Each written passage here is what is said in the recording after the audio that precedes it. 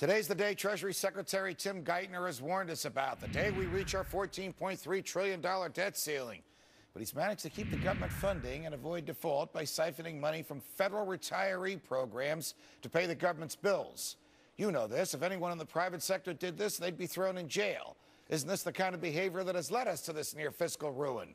Here to discuss are my freedom fighters, Fox Business anchor and my colleague Lori Rothman, Newsday columnist Ellis Henican, and Reason Magazine senior editor Catherine Mungo-Ward. Ellis, to you first. Is it right for the government to break the same laws that it would put us in jail if we broke? Well, it's not really the best thing to do, let's be honest. Now, I'm not quite as alarmed as some are about this, and maybe this is because I've lived in a situation that I've had some little cash flow crunches, and I know I'm looking around for that bucket with the change in it and going underneath the cushion. Yeah, but you the know couch, that if you owned Henican and Company, yes, and you put money aside for the pension funds of your employees, and then you borrowed that for a rainy day, you'd go to jail for it. You'd at least be prosecuted. The government would look askance at that. You know, in made-for-TV movies, when things are about to really get bad in an addiction story, there's always this moment where the addict steals money from his grandmother's purse.